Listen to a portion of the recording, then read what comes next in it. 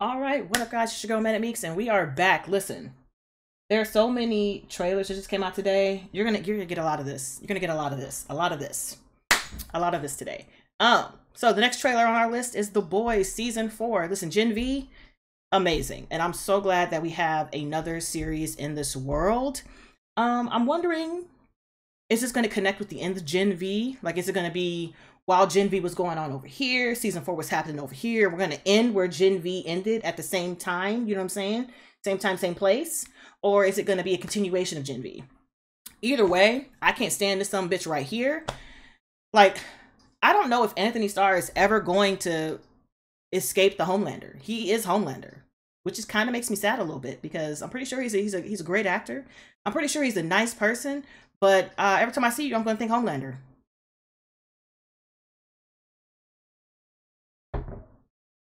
Not much I can do. You know what I'm saying? You're Homelander. Tis what it is. But yeah, so let's go ahead and jump into the season 4 teaser trailer for The Boys.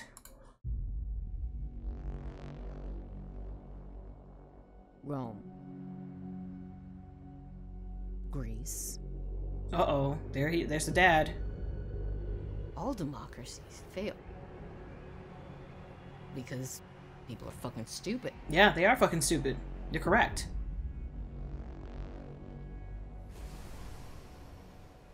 But if you crush the masses, who builds your monuments? Who tongues your paint? Stop!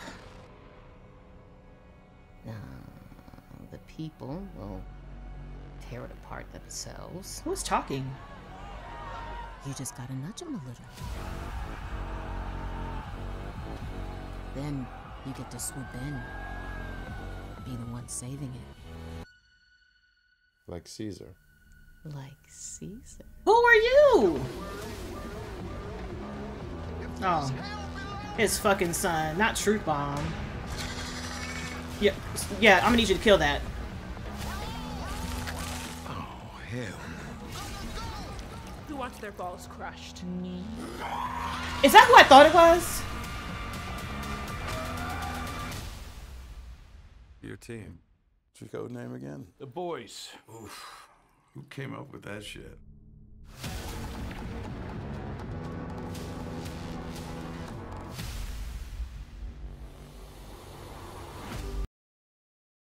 I can't stand this man. Listen, I can't stand this man. I can't stand his son. I can't stand anything on his team. Like, I'm so sick of Homelander and everything that Homelander stands for. I am tired of this. I'm tired of this nigga so much. But oh my gosh, it makes for great television. It makes for great television. Like, this is about to be a right all mess. And we saw polarity in the beginning. So I don't know where we're going. Like, I don't know. And I appreciate that they didn't tell me nothing. I like being not knowing the dumbness that's going to happen. I like being excited until I see it. But I'm glad the gang is back. I don't know what Jeffrey D. Morgan is going to do. I don't know what his character is. I don't know where he's going. Like, what is Homelander's angle?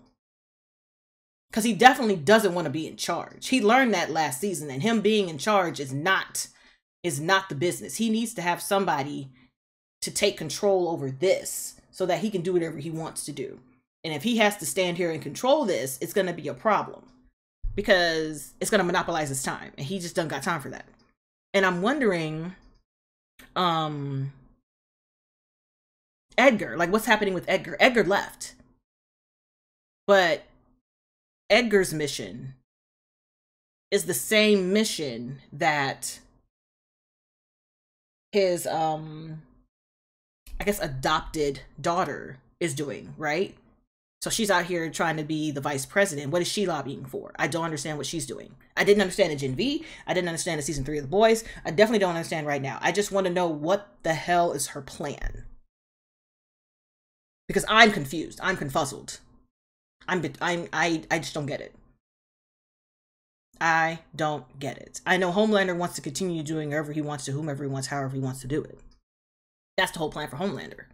He wants people to worship him because it makes him feel good, and he wants to be able to do whatever he wants to do.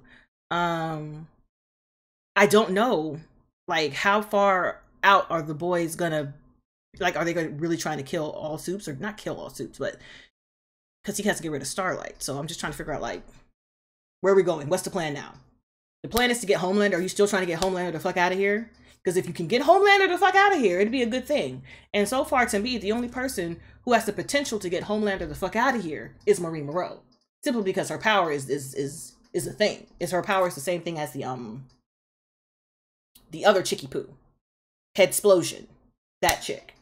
They're both dangerous, but I don't understand why she's letting Homelander live. She being the lady running for vice president, whose name I can't remember right now. But that's neither here nor there. I gotta have somebody to talk to. So on that note, guys, thanks for hanging with me, and hopefully I'll catch you in the next one. Bye.